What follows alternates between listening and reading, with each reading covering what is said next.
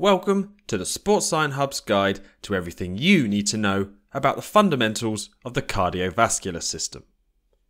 We will help you understand the anatomy of the heart, how the heart functions, and why blood is so important. Let's get started. The cardiovascular, or CV system, is a one-way transport network.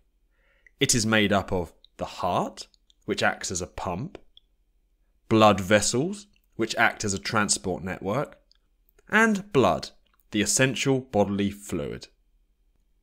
The heart is a hollow muscular pump about the size of a clenched fist. It is involuntarily stimulated to rhythmically contract, which pushes blood throughout the body. Atria are small chambers located in the top of the heart that act like reservoirs, and ventricles are large chambers located in the bottom of the heart. The circulation of blood through the heart starts by entering the right atrium. It travels through the tricuspid valve down into the right ventricle. It then travels through the pulmonary valve to the pulmonary artery, which goes to the lungs. Here, oxygen from the lungs is added to the blood and heads back to the heart via the pulmonary vein. It re-enters the heart into the left atrium, then travels down to the left ventricle through the mitral valve. Finally, the blood travels out of the heart again through the aorta and travels to the rest of the body. As long as we are alive, this cycle of blood never stops. Collectively, the right, or pulmonic side of the heart receives blood that is low in oxygen and high in carbon dioxide, or deoxygenated, and then it pumps it to the lungs. And the left, or systemic side of the heart pumps blood that is high in oxygen and low in carbon dioxide, or oxygenated blood, around the body. Unlike skeletal muscle, cardiac muscle has a built-in system that allows the heart to continuously contract without us ever having to think about it. The sinoatrial node, or SA node, is located in the right atrium and acts like a pacemaker to initiate an electrical impulse. The atrioventrical node is located in the wall of the right atrium and receives the electrical impulse from the SA node and directs it to the ventricles channeling a contraction. This is repeated over and over again and sets the basic rhythm of the heart. This can also be referred to as the intrinsic conduction system. We can see these electrical impulses through an electrocardiography reading. The P wave shows atrial stimulation or depolarization from the SA node. The QRS wave shows ventricle stimulation and atrial repolarization, or returning to its resting state. And the T wave that shows ventricle repolarization. If you have ever had blood pressure taken, you may have come across the phrases diastole and systole. Diastole refers to the relaxation phase when the chambers fill, which is the T wave to the QRS wave. And systole refers to the contraction phase when the chambers empty, which is the QRS wave to the T wave. The next component of the CV system is the intricate network of hollow tubes called blood vessels. Like our roads up and down the country, blood vessels transport blood all over the body, varying in sizes and directions.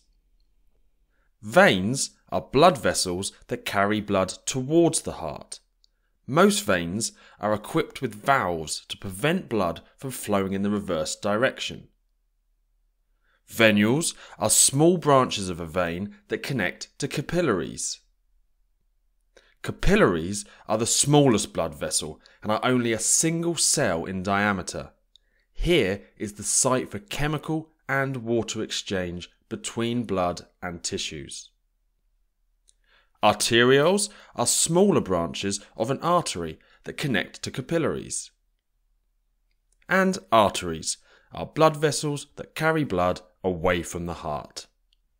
This impressive network is pretty pointless without something to transport, which in this case is the final component of the CV system: blood. Blood is a unique fluid that surrounds tissue cells throughout the body.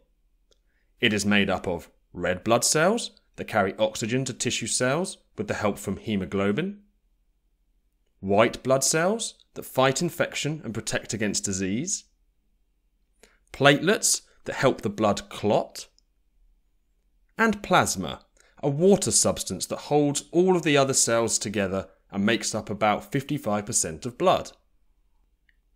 Not all blood, however, is equal. Blood viscosity refers to blood thickness.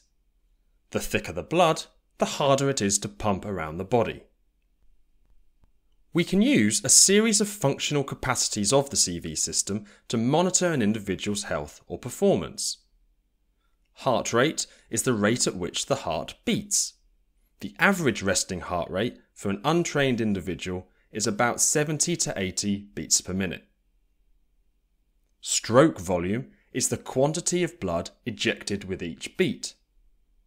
This can be worked out by taking the end diastolic volume minus the end systolic volume.